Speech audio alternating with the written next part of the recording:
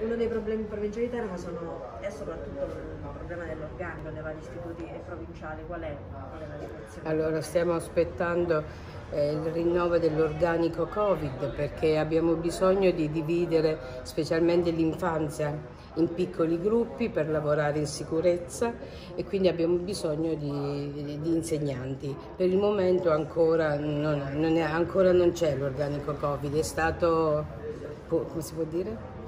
È stato annunciato, ma ancora non ce l'abbiamo.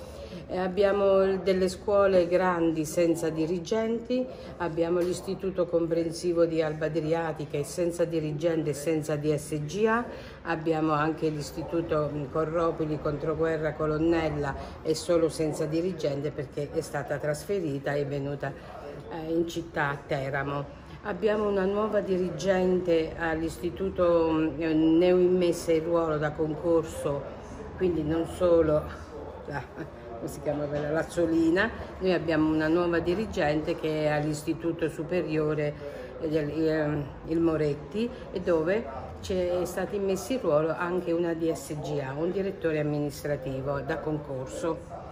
E la situazione a Teramo città? A Teramo città per il momento manca il DSGA al Milli e al Pascal. Non il dirigente, il DSGA. Il Milli che riacquista però la presidenza. Sì, acquista la presidenza ed è venuta una nuova dirigente che è stata trasferita da Corropoli. Sono posti vacanti da completare ovviamente prima dell'inizio dell'anno scolastico. Sì, abbiamo ancora posti specialmente sostegno, e quindi fra pochi giorni dovrebbe uscire le nomine per i precari, sostegno, anche sostegno senza titolo.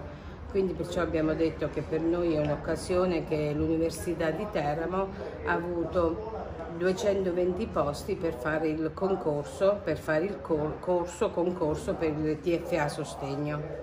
Mi ricordi nome e cognome? Io sono Lucia Di Luca.